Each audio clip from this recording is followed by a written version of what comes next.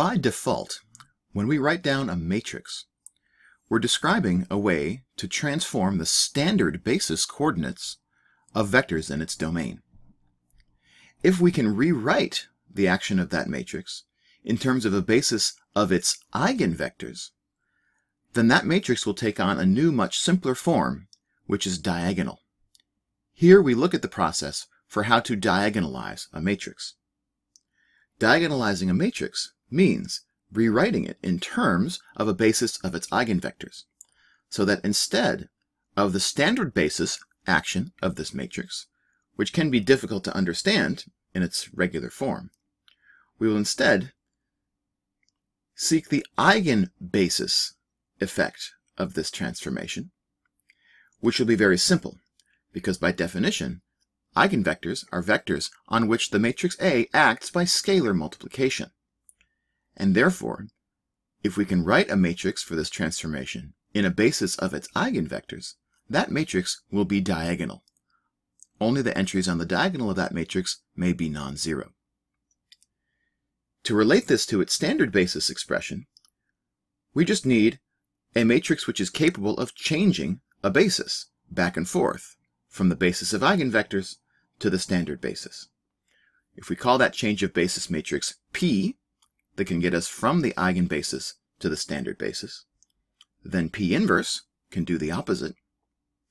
And this commutative diagram suggests that then the matrix A will be equal to the result of first following P inverse to change the basis from standard to the eigenvector basis, then acting by the diagonal matrix D, and then using the matrix P to change the basis back to the standard basis.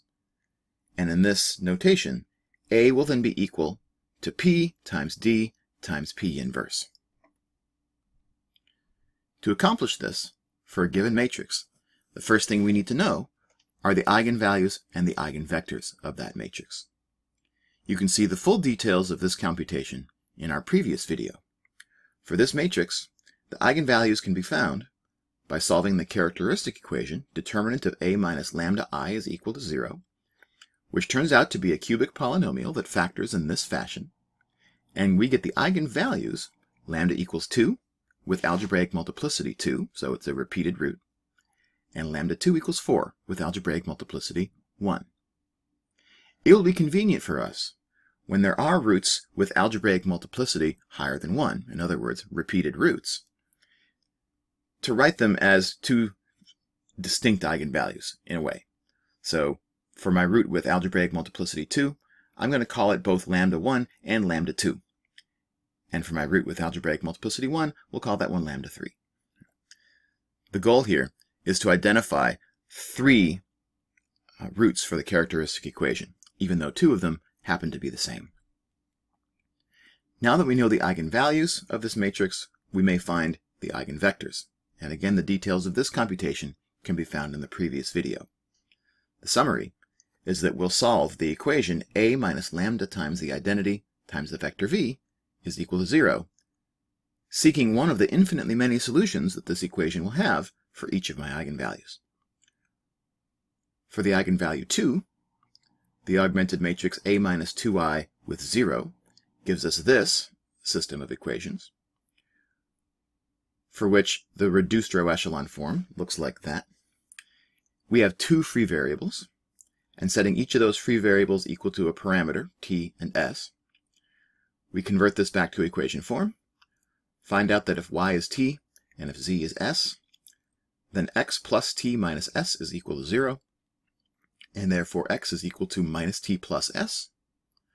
Factoring out the parameters t and s, we discover a basis for the solution space to consist of the vectors minus 1, 1, 0 and 1, 0, 1.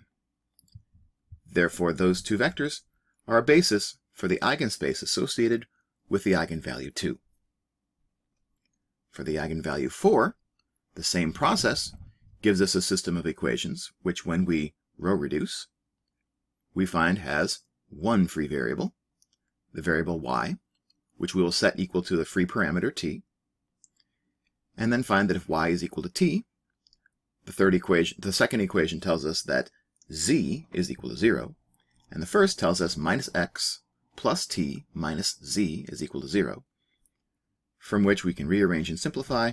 Z is equal to 0, get x by itself, factor out the t, and we find that the vector 1, 1, 0 is a basis for the eigenspace associated with the eigenvalue 4.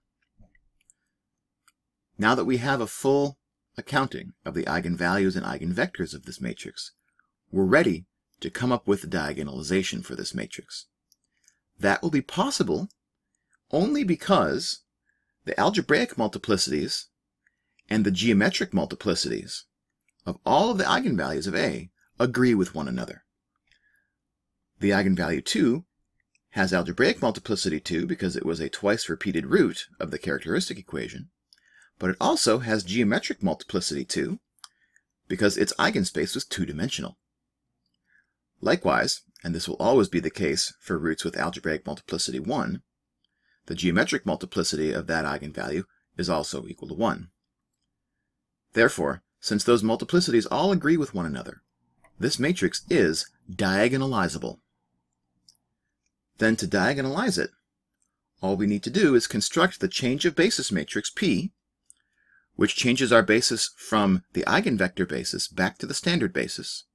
And from what we know about change of basis matrices, the matrix which accomplishes that change has as its columns the basis vectors, i.e. the eigenvectors. And then the matrix D, which accomplishes the transformation in the eigenvector basis, is the diagonal matrix whose diagonal entries are exactly the eigenvalues. So for the diagonal matrix D, we place the eigenvalues of our matrix on the diagonal. And any eigenvalue that has an algebraic multiplicity greater than 1 has to be repeated. In this example, the eigenvalue 2 gets repeated twice because of its algebraic multiplicity. Then the change of basis matrix will associate the eigenvectors associated with those eigenvalues in a corresponding fashion. So since the first two eigenvalues are 2, the first two columns of eigenvectors in the matrix P will be the eigenvectors associated with that eigenvalue. So minus 1, 1, 0 and 1, 0, 1. The first two columns of P are associated with the first two diagonal entries in D. And the third column in P, 1, 1, 0, is the eigenvector associated with the third eigenvalue in D, 4.